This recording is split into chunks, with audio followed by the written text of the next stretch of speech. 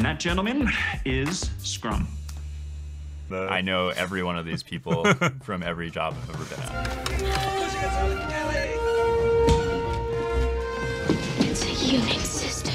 Is it a Unix system? I have no idea. We're Steven and Jacob, the co-founders of Exponent. We're your source for getting your dream job in tech, and today we're going to talk about tech and products in film and TV, what they got right, and more fun, what they didn't. All right, first up, Silicon Valley. Silicon Valley's got to be one of those popular tech-centric TV shows of all time, even if you're not in tech. So we can't avoid it. We got to do it. So from rules-based filtering, we go to workflow, at which point that card is moved from the icebox into the in progress column, and it stays there until it is ready for testing. Okay, this increases visibility into our team's progress. And that gentleman is Scrum. Welcome to the next 8 weeks of our lives. This just became a job. Thoughts on Scrum? Silicon Valley is like annoyingly, painfully realistic in the sense that like they nailed every single character. Like, even the... I know every one of these people from every job I've ever been at. So yeah, it's not an exaggeration to say that like everything we know about tech is in Silicon Valley. Like it has to be covered. And to me, it's not even a parody. It's like it's literally just like a encyclopedia of things that happen in tech, you know? And so. Yeah, this seems super realistic to me. But yeah, like at its core, Scrum is a management system. It helps people accomplish to-dos, and kind of what they were showing in this video is like two engineers did the exact same thing because they weren't coordinating between each other. So what makes you a value to the Pied Piper team? Programming, I guess. Pretty good at code. So a couple classic mistakes here already so far. One, he was like asking what value you add to the company. He was like, oh, just programming, which is just your job, which... I don't know, it's kind of a tough question. Develop algorithms, so forth. Different from the type of algorithm Richard created?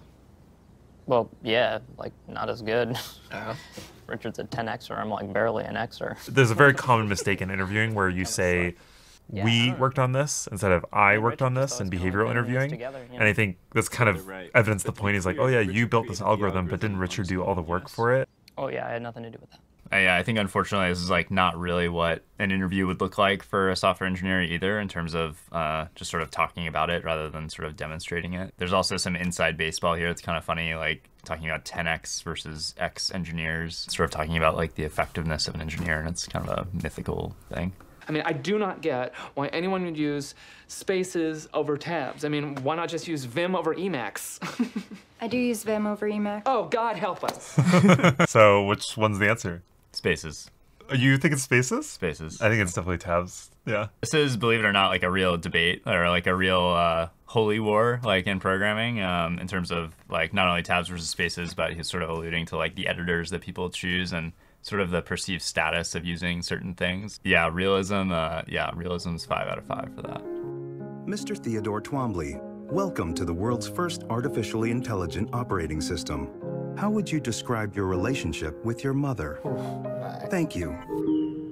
Hello, I'm here. What's genius about this movie is it sort of really like taps into that question of like the way we connect through technology. It's also cool to remember how far we've come since then. You know, this movie came out before Alexa was a thing, before Google Home was a thing. So what was it like being married? There's something that feels so good about sharing your life with somebody. How do you share your life with somebody?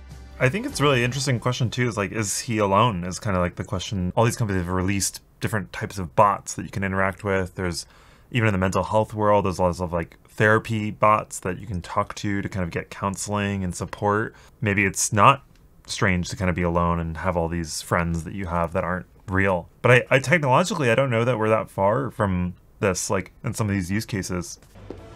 Mr. Sapp. Mark!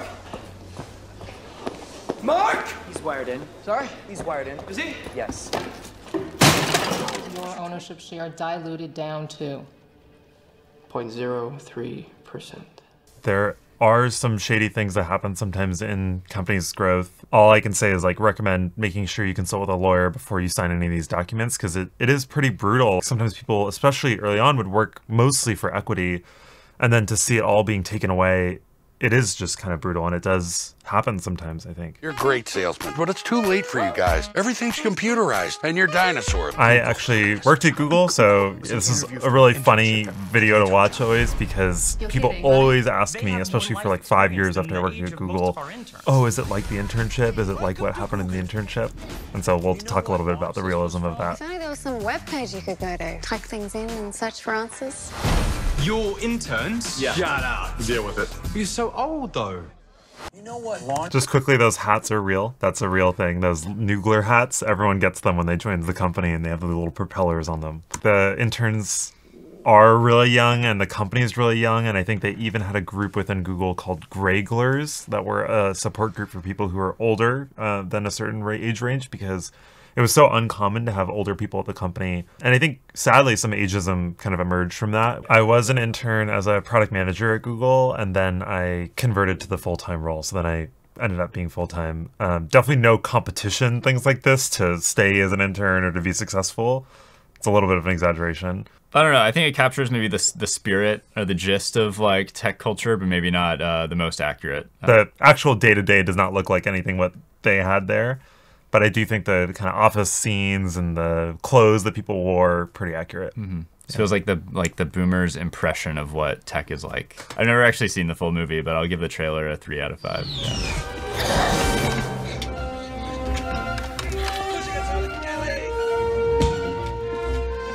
It's a Unix system. I know this. One of the worst tech scenes of all time. She says this is a Unix system, and then she shows this entirely unrealistic, like 3D rendering of a file system, but it makes for great TV. Is it a Unix system? I have no idea. You got it! Yes!